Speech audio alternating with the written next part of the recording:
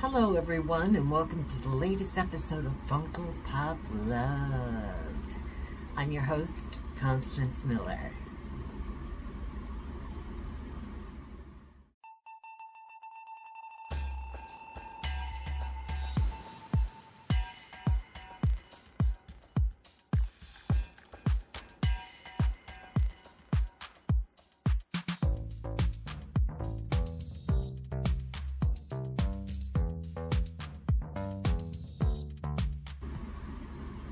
There haven't been really many pops that I've been wanting to collect as of late, and that's kind of freaky if you ask me, since I'm so obsessed with them. But for this episode, I got a special pop, and then I had to get another one just to make it a little bit more lengthy.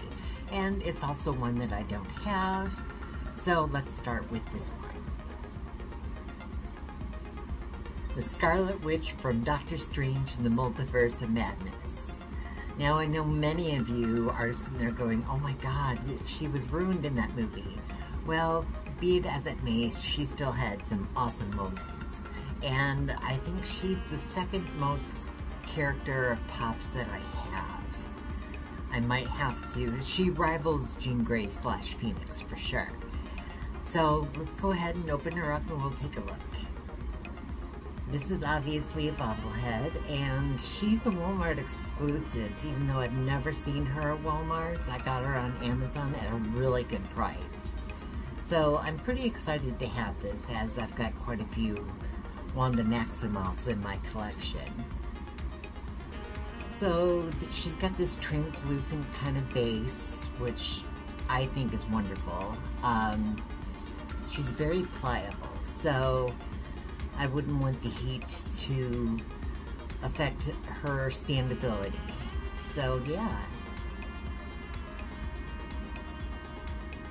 I think the coloring on her is amazing.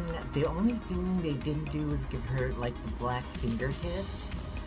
And I can't remember if that was a really big thing in the movie or not. I've only seen it a couple times. I could look into it, but it doesn't matter. I still have her. So this is the really big one that I wanted to showcase because it's a Funko Pop of me. Yes, I went ahead and made a Funko Pop of myself, and I'm going to keep me in the box. But I'm going to take me out to give a look. So here we go. Alright, here I am as a Funko Pop. And I've got a cute little black dress on, I got my red glasses, and I'm holding some sushi. And the interesting thing about this pop is, aside from turnable head, I'm not a bobblehead, the arms have articulation, which is something that is never, or at least in any of the pops that I own, which is a lot, that's never been a thing. Also, the sushi roll is kind of maneuverable, so I could have it like this, but I'm keeping me in the box because it has my name on it.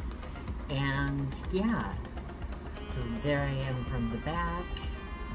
The only thing I don't like is the sandals. There wasn't a customizable shoe option, so I wanted the little cute black dress with the pearls, and I had to sacrifice wearing sandals, which I don't wear. But other than that, it's gorgeous and well worth the price paid. Now let's take a look at how many pops I actually own.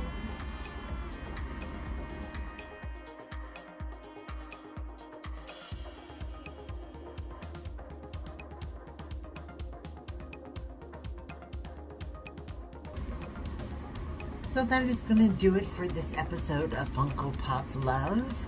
Don't forget to hit like and subscribe. Also hit that notification bell when you want to be notified whenever Renson Productions uploads a video.